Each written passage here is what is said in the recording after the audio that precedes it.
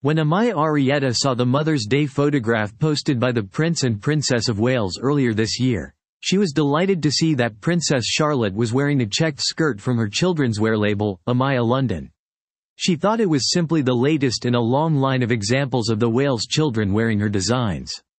Of course, the image would come to be mired in controversy, but to her it will remain testament of a bond between Amaya and the royals which began when Prince George was just a baby. "Dressing the royals gives me so much pride. I really do care about how they look," reflects Arietta. "I'm heartbroken at the moment. I think they are going through hell. I hope they will be back."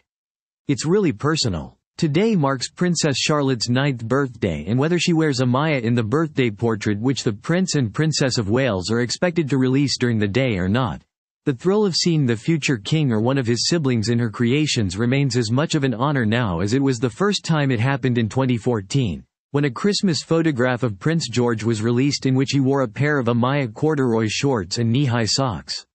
"The first time I realized Prince George was wearing my designs, I was in Waitrose and saw the picture of him on the cover of Hello magazine," Arietta remembers. "That was a huge moment because they had been coming to us, but you never know if they'll actually wear it." From Queen Elizabeth's Platinum Jubilee celebrations, to King Charles's coronation and Princess Eugenie's wedding, to family christenings, birthdays and Christmas Day church services, Arietta has helped to create a look for the Wales children which is timeless, immaculate and always adorable.